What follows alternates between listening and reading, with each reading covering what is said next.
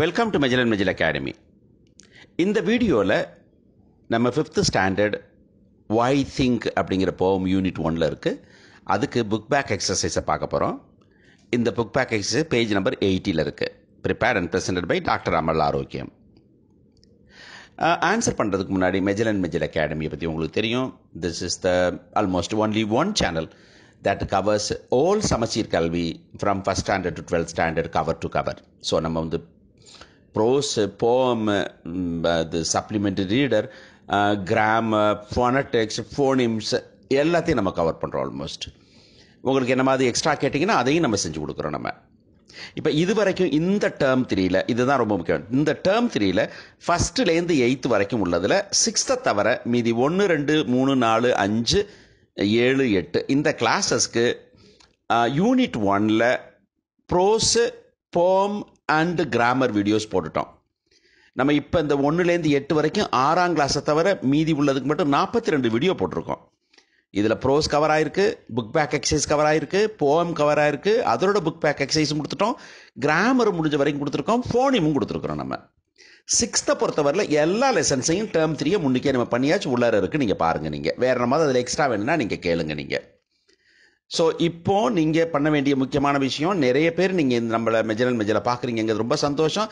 ஆனால் நிறைய பேர் இன்னும் சப்ஸ்கிரைப் பண்ணலை. நீங்கள் இந்த பர்டிகுலர் வீடியோவை பார்க்குறவங்க உடனடியாக அப்படியே பாஸ் பண்ணிவிட்டு அப்படியே லைக் கொடுத்துட்டு வந்துடுங்க. நீங்கள் இல்லை சப்ஸ்கிரைப் பண்ணிட்டு வந்துடுங்க. நீங்கள் ஓகேயா? தேங்க்யூ.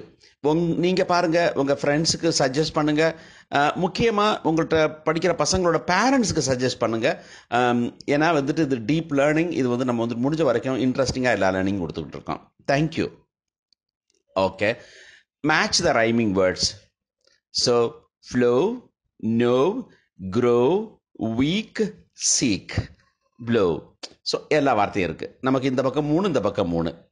நமக்கு இதில் ரைமிங் வேர்ட்ஸ் அப்படிங்கும்போது இதில் பார்த்தீங்கன்னா 2 பார்த்தீங்கன்னா ஓவிலே இருக்குது. அதில் எப்படி இருக்குது போயமை வச்சு பார்த்தீங்கன்னா இது வந்துட்டு இந்த லோ கரெக்டாக வருது. தேர்ஃபோர் ஃப்ளோ எங்கே வரும் எழுதிட்டீங்களா? செக் பண்ணுவோமா? Okay, flow, flow, good. Grow, no. So third one obvious, seek, week. நீங்கள் போமா மனப்பாடமாக பண்ணிட்டீங்கன்னா இதெல்லாம் ரொம்ப ஈஸியாக இருக்கும் உங்களுக்கு. அடுத்தது போமா? Okay, list questions to which you seek answer using Y. So நீங்கள் நடுவில் ஒரு ஃபோட்டோ ஓட்ட சொல்கிறாங்க. நான் ஃபோட்டோ ஓட்டல, ஒரு பொண்ணு ஃபோட்டோ ஓட்டிருக்கேன், பேர் வனிதான்னு வச்சுக்கலாம். நம்ம ஒன்றும் பிரச்சனை இல்லை. இந்த வனிதா எங்கே கேட்குறாங்கன்னா இந்த போகும்புறமாக ஒய்யை பற்றி இருக்கிறதுனால ஒய் பற்றி கேட்க சொல்கிறாங்க. இப்போ ஒய் ஏன் அப்படின்னு கேட்க சொல்கிறாங்க. உங்களுக்கு தெரியலையா? சாக்ரட்டிஸ் சொல்லியிருக்காரு ஏன் என்ற கேள்வி அப்படின்னு. ஏன் என்ற கேள்வி கேட்காமல் வாழ்க்கை இல்லை அப்படின்னு ஒரு பாட்டு இருக்குது. ஸோ ஏன்னு கேட்கணும். முக்கியமான விஷயமே சின்ன பசங்களை பொறுத்தவரை ஏன்னு கேட்கறது தான்.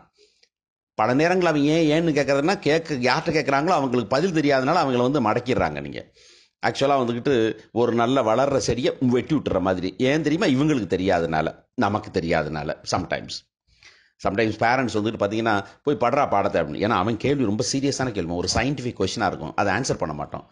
கேள்விக்கு ஆன்சர் பண்ணலை, ஒய்ங்கிற கொஷின் வரல அப்படின்னு சொன்னாவே ரிசர்ச் இல்லை, டெவலப்மெண்ட் இல்லை, நீங்கள் க்ரோத்தே இல்லை அப்படின்னு ஆகி போயிடும்.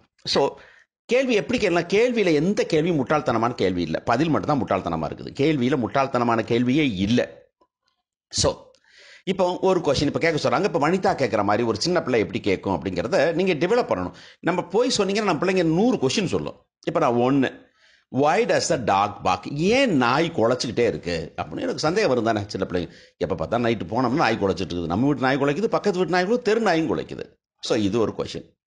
இதில் பார்க் அப்படிங்கிறது ஆல்வேஸ் பார்க். தேர்ஃபோர் என்ன பண்ணுறோம்? Y does bark. Does plus bark, barks. Therefore, why auxiliary subject main verb. Why does the dog bark? இது இந்த டஸ் இல்லைன்னு சொன்னாக்க why. Why is the sea water salty? ஏன் ஆற்று தண்ணி நல்லா இருக்குது, அதை குடிக்கிறோம், அது அப்படியே போய் கடலில் கலக்குது, கலந்தோன்னே உப்பாயிருது, ஏன் அப்படின்னு கேள்வி வரும்.